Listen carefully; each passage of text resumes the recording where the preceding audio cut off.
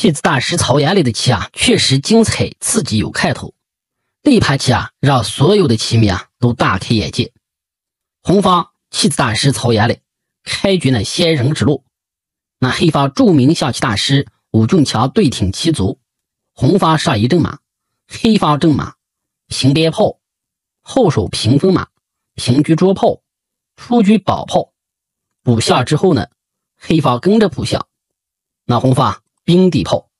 黑方熊河炮，那红方拱兵威胁黑方七路马，黑方只好上马，拱兵渡河，用象持兵，上边马，黑方及时落象，平车捉炮，平炮视角，退炮调行，黑方拱边卒，左炮右移，双炮瞄着黑方的底象，黑方拱卒渡河，用兵吃卒，进车齐河，上马强行腰对，踩着双，吃着马，还吃着车。那黑方毫不示弱，接受对此，进炮打马，黑方进炮过河，将领可以平炮打马，让八路车脱根，然后这里还有平炮腰对吃车的棋。那么走到这里，实战红方先进车，用炮给车生个根，然后黑方平炮腰对，而且此时还吃着车。那红方把炮一吃，黑方把车一吃，红方吃车之后，黑方平炮打马。那这个棋假如说黑方用象吃炮，那么这样走下去，红方极有可能选择这个进车，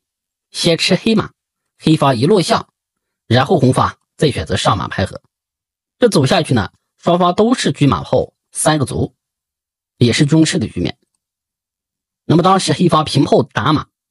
那红方是车双炮，黑方是车马炮，双方都是三个兵对三个卒，那也是中式的局面。下一步棋有下炮的棋，那红方进炮打马，黑方退马窝心之后随时可以吃红炮，红方沉底炮先打一将，那黑方一落象，红方直接退炮底线，然后黑方退车熊河，这也是随时可以吃红炮。那红方进车，下一步棋可以平车站肋，然后砍底式，这棋非常的凶。但是黑方不能补象，否则红方可以白吃象，这底象撑不起来。那实战黑方退车腰对，红方退车一步，紧盯黑方的中卒，那也是给黑方设下的陷阱。这里如果黑方上马保卒的话，那么红方极有可能选择平炮将领这个车平不过来，而红方这个炮随时还可以投入战斗，将领应该还是红方稳持先手。那么当时黑方平车，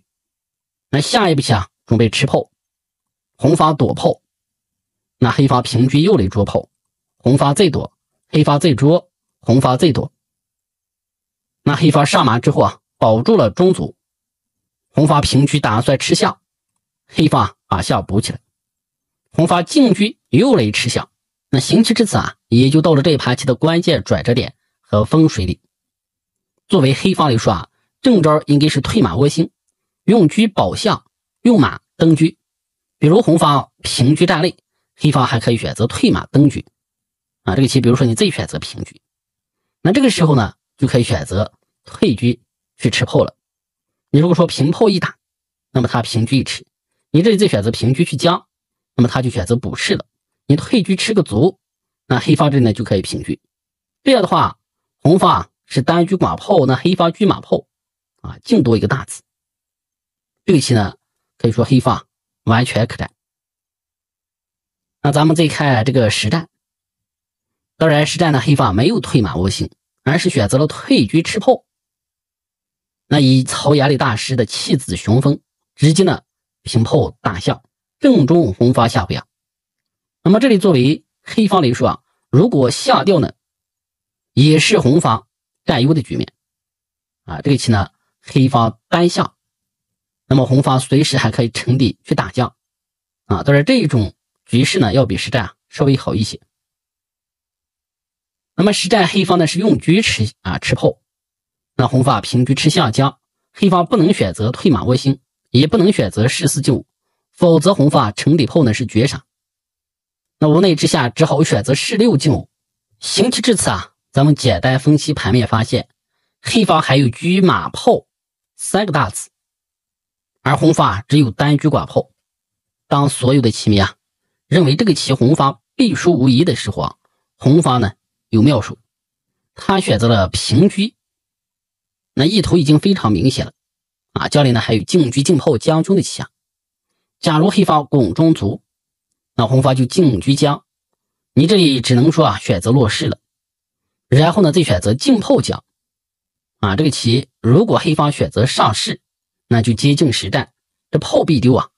丢掉之后红方完全控盘。那如果此时这个黑方拱卒，红方进车将，黑方落士之后城底炮将军的时候，黑方不选择上士起个将，那红方再选择退车将，把老将呢请上3楼，然后退车起合，这把卒儿一吃之后呢还是红方完全控盘，黑方依然守不住因为那个车呢不能抬起来，也不能平着走你一平他进车一将，这马丢了但是这个马呢又不能上。那如果此时选择退马，那么他进车之后呢，这城压军你还得把这个马弃掉，那还是红方大优那咱们看这个实战，当然实战黑方没有拱卒，而是选择了上士，那红方进车一将，然后黑方只好起将，再选择城底炮打车，那黑方这里不能起车如果起车退车一将，你一退将之后呢再把车一吃，红方是有车杀无车，黑方必备无疑那咱们看这个实战黑方选择退将，红方退炮一将，黑方起将，平炮把炮一打。那面对红方将领拱骑兵的威胁，还有退车砍士的威胁，黑方一看大势已去，头子认输了比如说此时黑方选择平车，那红方呢就可以选择退车将，你这一退将，那么他平车过来要吃马，